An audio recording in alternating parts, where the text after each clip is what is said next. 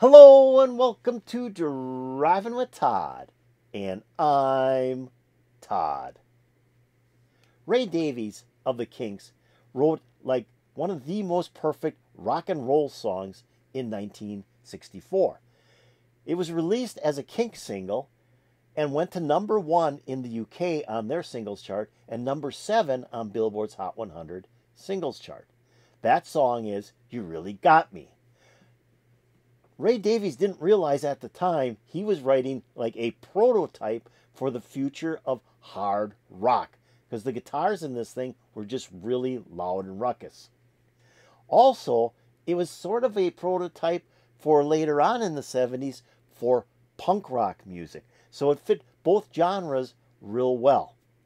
Well, I thought it'd be kind of fun to listen to 2 cover versions of the song You Really Got Me. The song has been covered by a lot of bands, but I think these 2 are 2 of the best cover versions for You Really Got Me. The first one is Mott The Hoople. Now, it's on the first Mott The Hoople album as the first track. This album came out in the UK in 1969 and in the United States in 1970. I remember hearing the song Rock and Roll Queen on FM radio, and they play it quite often, and I love the song. It's like, this is a great song. So I searched out the first Mott The Hoople album, and it has one of the greatest covers. I love the cover of the record. It's got a great cover, and I love great covers. In fact, this is probably one of my favorite covers on an album. And I'm not talking about the song, I'm talking about the physical cover of the album. It's great. It's just great. So when I got it home and opened it up and put it on, the first track is You Really Got Me. And I'm going, wow, they're doing a cover of You Really Got Me from the Kinks. But little did I realize this was an instrumental, because I'm waiting for the lyrics and they never come. But it's a great cover version. I think it's Mick Ralph's doing some of his best guitar work. Well, we move on to 1978. And in 1978, a group called Van Halen released their first album, and it was simply called Van Halen. Now, this album was produced by Ted Templeman, and a lot of the material is like live in the studio, and it didn't cost them much to make this album. It was, I guess I read that it would cost them $40,000 to produce and record this album, which is peanuts. I mean, that's like nothing. In 1978, groups like Fleetwood Mac was spending like hundreds of thousands of dollars. So anyways, it has the song You Really Got Me on it. And I remember hearing that because it was released as the first single from that album. And I remember hearing it on the radio going, holy cow, listen to that guitar work. That is just incredible. And I mean, I thought it was a great cover, so I bought the album. And the whole album really rocked.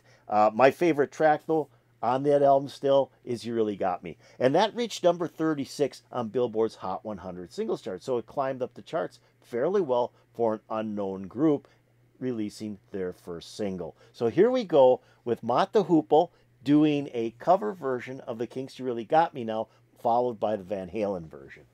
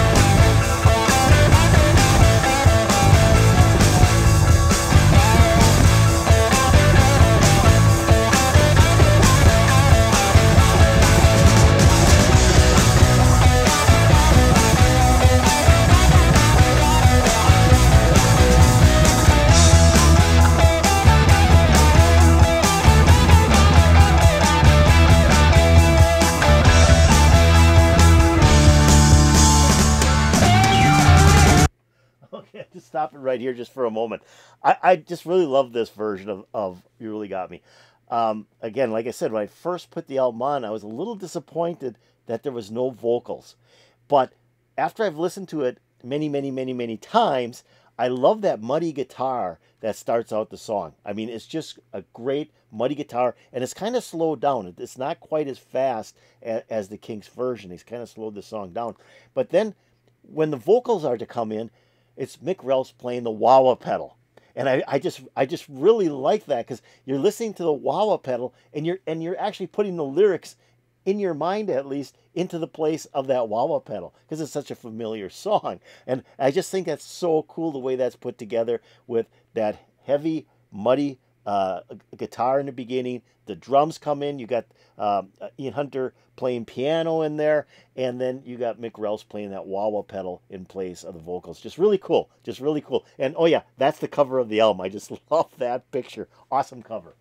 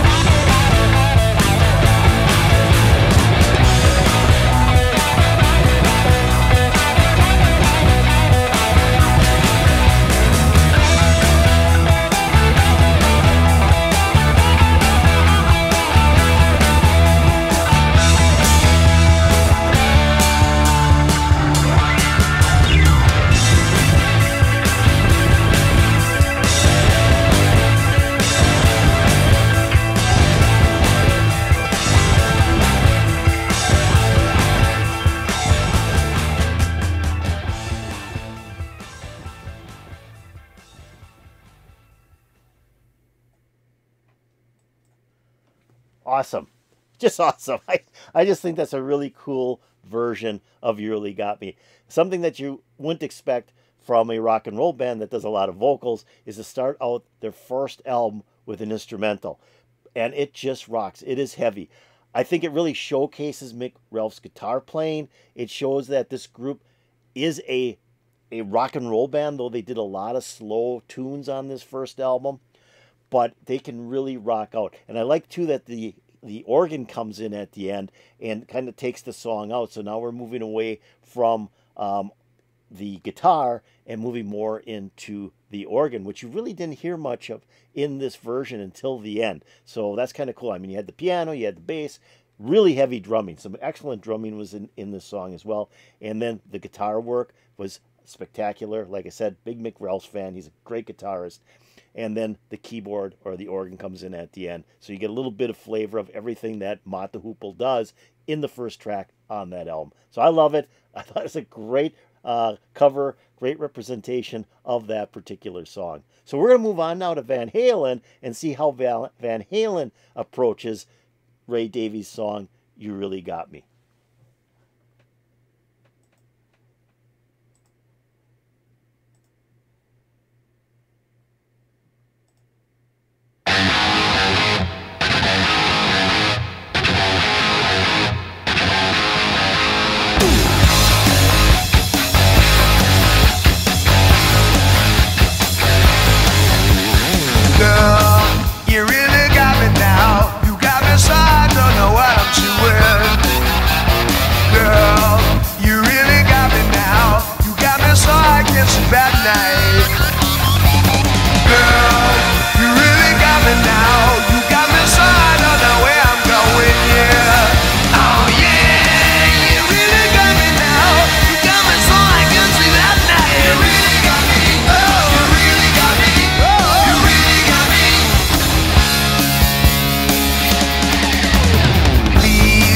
don't ever let me be. I only wanna be by your side.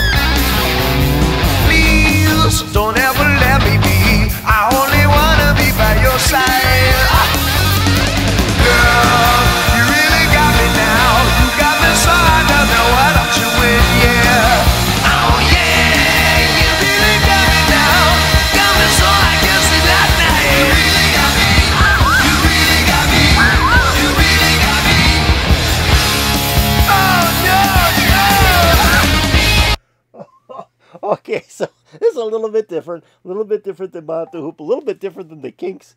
When this came out in '78, and I heard the single for the first time, I don't think I've ever heard anything like this before. I mean, you know, you had Kiss, they were heavy, and a couple other heavy bands, Black Sabbath, Deep Purple, but nobody played guitar like this. Nobody was as like free form as Van Halen. I mean, they were tight, so I don't mean free form in a loose way. Free form in kind of like, you know, David Lee Roth is doing one thing with his vocals, and Eddie Van Halen's doing a different thing with his guitar. They were just really, really a wild band that you know, they were so different for 1978. There was nobody like this at the time, at least not that I can remember, at least. And when I heard this single of "You Really Got Me," I went, holy cow, what are they doing? Listen to that guitar playing. It is just unbelievably unbelievable. How's that? Unbelievably unbelievable. I mean, he's like finger picking off of his fretboard. You know, he's just doing some wild notes in this thing. And what I like is in the beginning of the song, when he's playing those initial chords that made "You Really Got Me Now" so famous, there's a lot of echo on his guitar. That's why I picked a version where it was the studio version of the song, because I wanted to hear that echo version on that guitar, which sounded really cool. And you got David Lee Roth. I mean, he's coming in, he's screaming all over the place. It's like there was no other vocalist like David Lee Roth at this time either. I mean, there was just nobody doing what Van Halen was doing. It was the start of a new era of hard rock and maybe a little bit of heavy metal, but I think these guys were more hard rock than anything. So great version so far. I'm gonna start it back up again, and I think Eddie Van Halen's gonna do a guitar solo.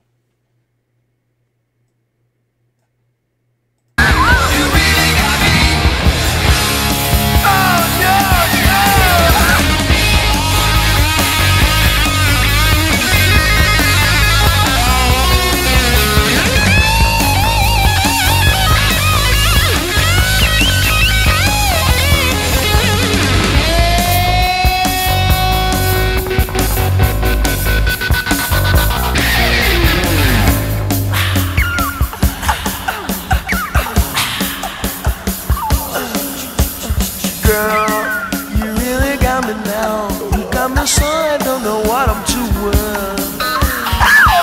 Girl, you really got me now. You got me so I can't sleep at night. Girl, you really got me now. You got me so I don't know where I'm going, yeah. Oh yeah, you really got me now.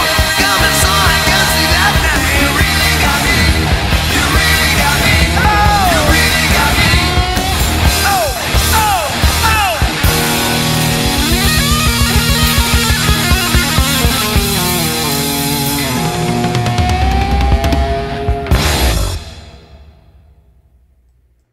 Oh my gosh, that was incredible. That was incredible. That was unbelievable. Yeah, that's just such a perfect version of that song. I mean, most versions of this song are done similar to the Kinks, probably. This one here is just so wild. I mean, like I said, when I first heard it, it was like, wow, what are they doing? What is this? This is so different from anything I ever heard. Then they go into that one part where they come out of the guitar solo, and they're kind of like, you know, popping through some of the vocal portion with very little instrumentation in the back, and then everything is back in again, which is kind of cool. I like that when they slow down a song that's going pretty wild, and then they start it back up and it gets wild again. But wonderful version. Really think that Van Halen took this song to a new limit, or new level, I should say, to a new level that nobody ever thought of could be done. And that's why I'm saying I don't think Ray Davies knew what he had when he wrote "You Really Got Me Now." That this thing was going to be the prototype for hard rock, and then later on possibly punk as well, because punk kind of fits a little bit in that genre, just more sparse than the hard rock part. So very cool version, just very cool version of Van Halen. So I hope you enjoyed this. I hope you enjoyed the comparison of Mott The Hoople doing a cover of "You Really Got Me" with Mick Ralphs on guitar, which I think Mick Ralphs is a dynamite guitar player as well, and then Van Halen doing their spaced out version of "You Really Got Me Now" with just heavy guitar. I mean, it's just a guitar attack. So if you like this, hit the like button. I'd really appreciate that. If you have any comments on either the Mott The Hoople or the Van Halen or both, that'd be really cool. Put them in the comments below. I'd really appreciate it. Well, I'm going to take the link to both of these videos, and I'm going to put in my notes below. So if you want to watch them again, listen to what they're playing, how they're covering the song "You Really Got Me," just pick on the link. It'll open up, and you'll be able to watch and listen to the video as well. I'm also going to put the link to the channels that uploaded these two videos in my notes below as well. You might want to check out their channels. They might have some really cool stuff. Maybe even subscribe to them. And talking about subscribing, have you subscribed to Driving with Todd? If you haven't, let's do it right now. Hopefully you have my video still open. If you do, just go below my video and pick subscribe, and you're in, you're done. It's that simple. If you go over here, ring the bell, you'll get updates to my latest videos. This is great. I've been thinking about these two bands covering this song for a couple of weeks now. It's like, I got to do a comparison between the two. So I got to do a comparison reaction. And I think this was wonderful. Love both versions. They're both so different, and they're also very different than the original Kinks version as well. So put a big smile on my face. I'm hoping to put a big smile on your face. And peace out, baby.